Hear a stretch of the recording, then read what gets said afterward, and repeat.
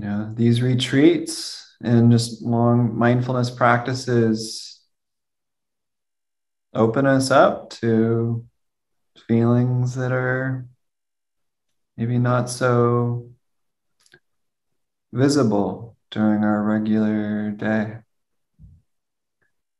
When we offer ourselves this space to just be, then things arise. Things have the space to present themselves. That's a lot of the power of a retreat. That we see things that we may not have really seen before because we're so busy.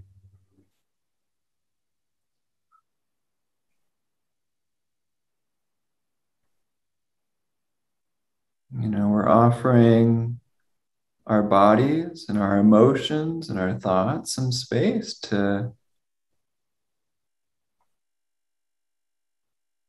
present themselves.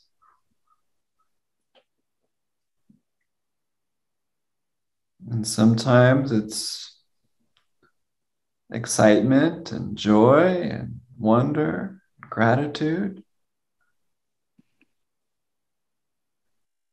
And sometimes it's hurt or pain or confusion.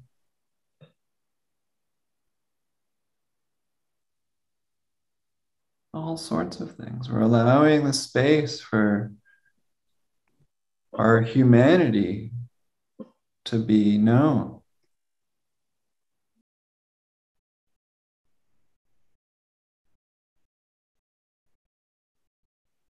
to be witnessed, and to be honored without judgment.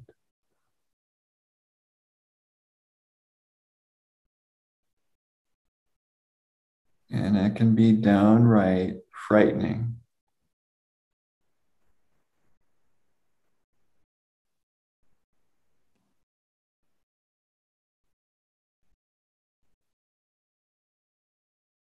Which is why that practice of rain can be helpful for us to recognize what's here, allow it to be here,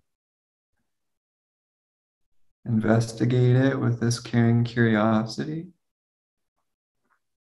and to offer ourselves this nurturing awareness.